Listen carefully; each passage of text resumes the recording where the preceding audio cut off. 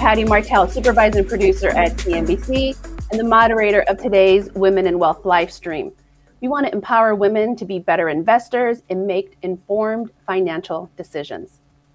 But before we get started with today's conversation, I want to remind you that CNBC's virtual Financial Advisor Summit is taking place on June 15th, where you'll hear from top advisors, investors, and market experts discussing the market risks ahead, potential buying opportunities, and tools advisors can use to generate consistent returns while minimizing the downside. Scan the QR code on the screen to register or visit cnbcevents.com/financial advisor.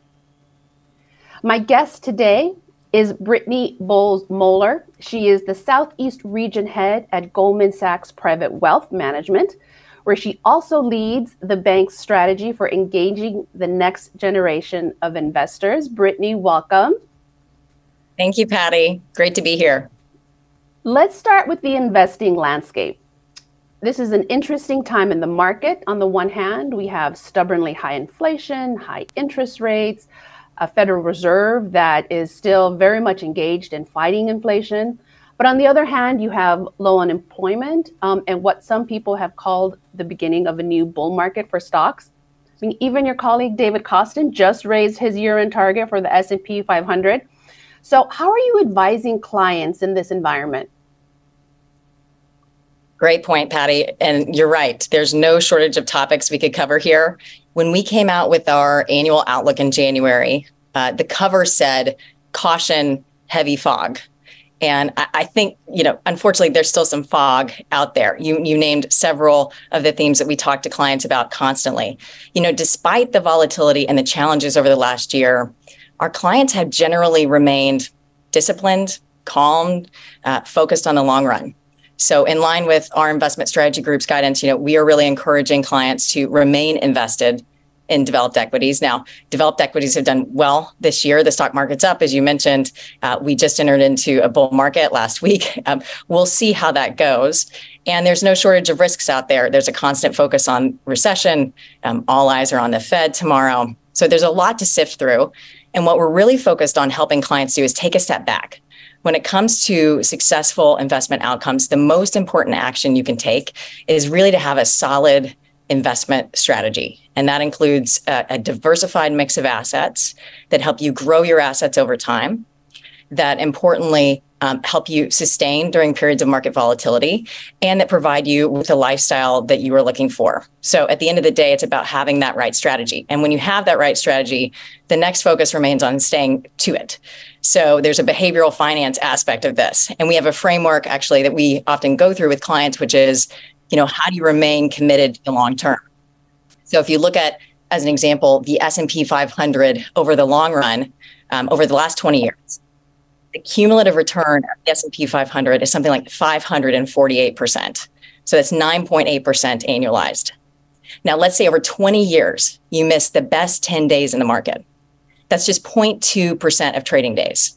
Your return drops from 9.8% to actually 5.6%. So a dramatic decrease. Now let's take out the best 50 days across that 20-year time frame. That's just 1% of trading days across that time. And yet your return drops from 9.8% annualized actually to a negative 2.7%. So our advice often for clients is really let's do the strategy. And our clients in this environment have remained, as I mentioned, very disciplined and very calm. And that's good advice, because although it feels painful in the moment, this year the market is up significantly, but last year it was down a lot. It was down double digits. And we're investors, not traders. And no one can call the bottom and no one can call the top. And that's why it's important to be patient and to be disciplined and to continue contributing, right? Like, what do you get clients calling that are panicking? They see maybe the value of their portfolio going down. And what do you say to them? Patty, that's a good question. And certainly I'd say for clients who have recently, let's as an example, sold their business, and all of a sudden the value of that business has all of a sudden become liquid wealth, you do have a period of adjustment. But what we go back to at the end of the day is we've agreed upon a really long-term strategy. In the beginning of these conversations, we always stress test them. So we actually take them through periods of economic distress to see how those portfolios would have behaved. And we remind them that we construct diversified portfolios where you actually don't need to sell when markets are going down. So it's very much about having confidence, again, in that long-term strategy. Like we said, the uncertainty can be stressful, like when you're in the moment. And women tend to be more risk averse. What are some of the primary focuses, though, for female investors? I'm so glad we're talking about women in investing because, and you said this concept risk averse. So our colleague, Mina Flynn, I love something that she says. Mina is our global co-head of private wealth and management. And she says, women are not actually more risk averse.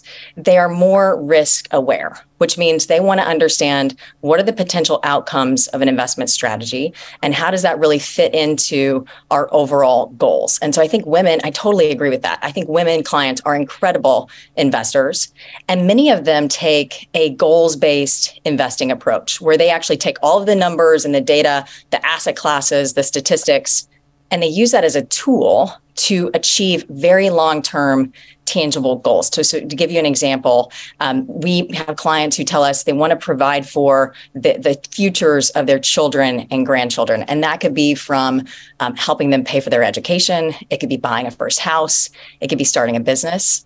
And at the end of the day, all of the work around the investing is actually tied back to those really important goals that the client set forward. And I hope we'll get to this. In that means you have to have a team of advisors around you who are listening to those goals and really paying attention to what matters to you as a client.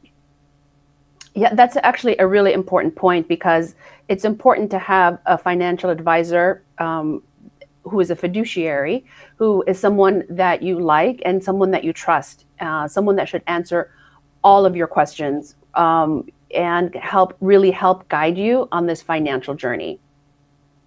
I totally agree. We talk about this all the time with by the way, all of our clients, men and women, which is the importance of your team.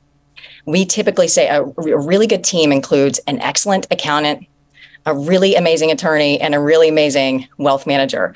And I was actually just talking to a group of women founders about this, and they're running their own businesses. They're busy. Like, how could I possibly find the time to actually sit down and invest and develop that team? And what we walked through was a good team pays for itself. It saves you time. It simplifies your life. And so what we came to is, really running a process, actually looking at a number of firms in each of those categories. In the case of a wealth manager, you want to tell them a little bit about your goals, what's important to you, and then have them actually construct portfolios based on those goals. And what that does is it shows you're watching, are they responsive?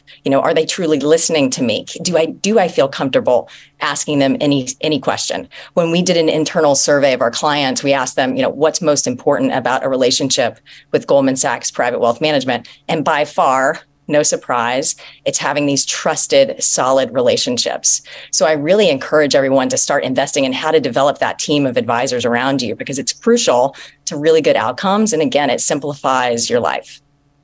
That's a good point because at the end of the day, you are paying your financial advisor. And they should really be working for you. But a good point also is that a good advisor that is listening is not only going to answer your questions, but also anticipate some of the things that you don't know, right? Like you don't know what you don't know, and they do. And that's why it's important to have a great relationship and have someone that you can talk to and someone that is going to help you even so you don't feel uncomfortable and you don't feel embarrassed saying, I don't understand that, or help or walk me through that, or, I don't know what that is.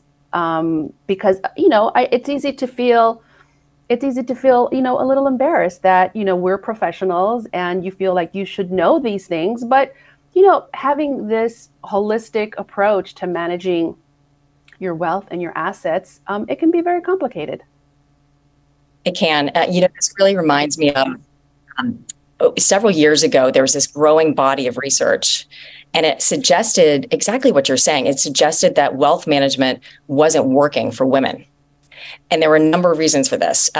One of the research points was, women had historically been under-targeted by wealth management firms, so they didn't have the familiarity around sort of high-quality investment opportunities that their male counterparts might have. There's this really staggering statistic, great research by, I think it was McKinsey in this instance, which said that in the unfortunate circumstance of a male spouse passing away, 70% of the time, the surviving female spouse chooses not to work with her husband's advisors. And I think it's that. They were her husband's advisors. They weren't her advisors. She didn't have that relationship. So several years ago, again, we started really looking at that research. We talked to a number of our women clients. We did a big sort of internal analysis around this. And amongst an amazing group of colleagues, we came to this aha moment, which is we should provide our women clients with the option to have a distinct offering and experience that's built just for them. So for us, that's called In the Lead. We're really proud of this work. It's very tied to having a community of women clients who can ask those questions of one another, by the way, and be a sounding board and a board of advisors and a network of friends. Obviously, it's about investing. So access to investment opportunities. But Patty, what you said, which is let's help people expand their knowledge of investing, whether they are a day one investor or a professional investor. There's something for everybody. And then finally, it's about this concept of resources for the family, for governance that really create long-term sustainable outcomes for our families and for our clients. So In the Lead was really a product of a lot of what you're talking about. And be mindful of having, just like you make your annual doctor's appointment to get your physical, like have an annual checkup with your financial advisor to make sure that you're on the right track, your goals are being met, or you're on the path to meeting those goals. Because what you may have had in place, in your early 30s is going to be different could be different at 35 and 40 and 45. A lot happens in that chunk of a woman's time, a chunk of a woman's life, right? Like there could be marriage, there could be children, you could get a new job, and all of these things could impact your financial plan. That's very true. In fact, a lot of our work, you mentioned at the front end, we're really focused on thinking about the next generation of wealth decision makers. And part of that is, as you're describing, there are these huge dynamics changing around who owns wealth. So over the next 20 years, $84 trillion will change hands from one generation to the next, which essentially means in the next 10 to 15 years, Gen X and millennials will be the majority owners of that inherited wealth. At the same time, women now control more wealth than ever. By 2030, we believe women will have something like $30 trillion of assets in their control. That's because they're both creating wealth more often, and they are recipients of that inherited wealth. And those dynamics in family ownership of wealth are really impacting something else, which is almost independent, which is the needs and preferences of new investors, that group that you mentioned, the 30 and 40-year-old, the wealth creators and the inheritors who are coming into this position of needing to actually make key decisions around this. That generation of investors simply has different needs and preferences than prior generations. They are more digital. They are more diverse. They are demanding more from firms like ours in terms of what they need from us. We are essentially their clients' family office. We serve more comprehensive services outside of just investing. And finally, and I love this shift, we are increasingly hired not just to be one person's point of contact with the family, but we are increasingly having clients tell us they're hiring Goldman Sachs because Goldman is great for me as an individual, and Goldman is amazing for my family. So it's about, again, those resources for the spouses and the children around that.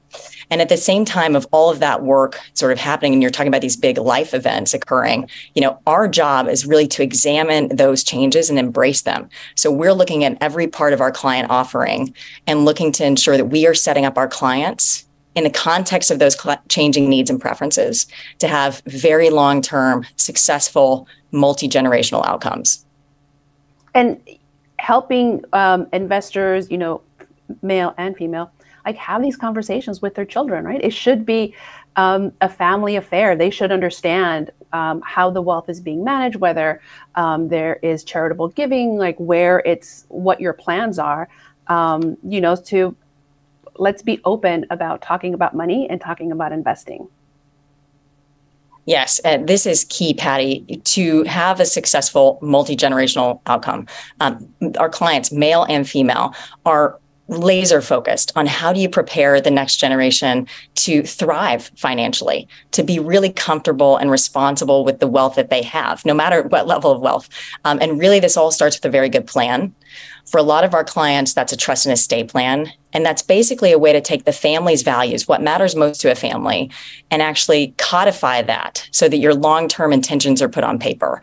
And I think there's a view that the trust and estate planning world is only for a certain level of wealth. And actually, a good trust and estate plan, I think, is applicable to everyone. Because again, it just takes your really long-term intentions and it puts it down on paper. When we asked our clients, it was an internal survey we did, our women clients, we asked them, of all the things we can talk about, of all the things we can cover, what do you want to hear from us on? And the number one topic was trust and estate planning. So it just goes to show you how critical that work is. And then once that plan is in place, it's really about how you start to talk about these values and how you start that education process. And the values for a family will vary. I once had a client tell me that I was a husband and wife. They had 2 daughters, and the daughters were young. And their purpose at that point in time, how they codified their family values, was to say all of the educational choices for the girls, how they spent their time as a family, the vacations that they went on. It was all to help their daughters pursue a profession that gave them purpose. That was their value set. And I love that. And so really, we see our clients starting to talk to their children about money and just good practices around finances pretty early on. I have 2 young girls. We're in the land of like piggy bank lessons, so it's nothing sophisticated. They're a little young for that. But certainly as children get older, we often see clients setting them up for their very first investment portfolio. We are helping them pick a few stocks. The kids get super excited about those companies. They read about them in the news. They get to see their performance. And, slowly along the way, you evolve that teaching. So we have an entire team at Goldman that's just dedicated to this. It's just focused on how we help our clients and their children really prepare for the future and to build on their knowledge set over the years. You made an interesting point just a moment ago, and I just want to go back because I think it's important. When you talk about, people may not think that, estate planning is right for them. When you think about, certain parts, certainly here in New York, your home value may have gone up a lot in the last couple of years, right? And you should be mindful of that, that is all these are all parts of your assets. Absolutely. It's not just what's it's a great point. Right. It's not and real estate, New York real estate, depending on when you bought, really amazing investment, right? Amazing long-term investment. Mm-hmm. We are often in the position of helping our clients look at their whole balance sheet. And for a lot of our clients, they own private real estate. They may actually still own a part of a business. They may still operate that business. And mapping all of that out and actually putting analytics around how you think about your liquid wealth, i.e. your investments that you can trade every single day to access if you need to. How do you think about that in context of your overall balance sheet? So it's a really good point, Patty. And I think real estate in particular, obviously, is an asset class that a lot of people are watching these days. I think it's important to note that the market will go up and down. Interest rates really affect real estate. But the long-term view is, yes, that's an important part of your overall balance sheet. You said something earlier about the changing dynamic in investing. And UBS had this report that came out this morning, and I thought the timing was perfect. It's called Tradition, Trust, and Time. But one of the stats in this report is really interesting. They say that nearly 30% of the U.S. women in relationships now earn more than their spouse or partner. So more and more, women are the breadwinners in their families. They are continuing, to maybe work longer and either not have children or have children later. So their wealth is really, their earning power and their wealth is really accumulating like we have never really seen before. Yeah, I think that's right. I mean, I mentioned that statistic earlier where women control more wealth now than ever, and that's only expected to increase. I think this concept of, though, the family dynamics, one of the things that we found really valuable about our work that's focused on, again, the next generation of wealth decision makers, those men and women in sort of their 30s and 40s. And I'll just take a step back. An important distinction for us that we've learned actually from our clients is when we talk about multi-generational success, sometimes in our world, the term next gen comes up. And we've learned from our clients that it's more important to see those clients for their forward ambitions rather than their source of wealth. And what that means is that everything that my team is doing, we're actually constructing resources and platform and looking at all of our work across the client offering and designing that for both wealth creators, wealth inheritors, and people who have overlap in both of those categories. And one key piece of this work, and I think a powerful output of changing our mindset around who is included in this target group that we're really focused on, is the power of that network. There's an incredible group of people who are surrounding, sort of Goldman Sachs circles to help think through some of these topics that you're talking about, Patty. So we actually have, a number of conferences, in-person events, ways to connect our clients over shared interest.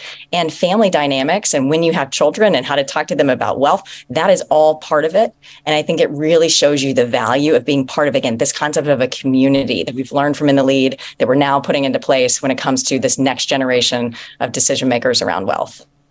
So what are the strategies to prepare the next generation for wealth ownership? So we talked about a lot of it. It starts with education.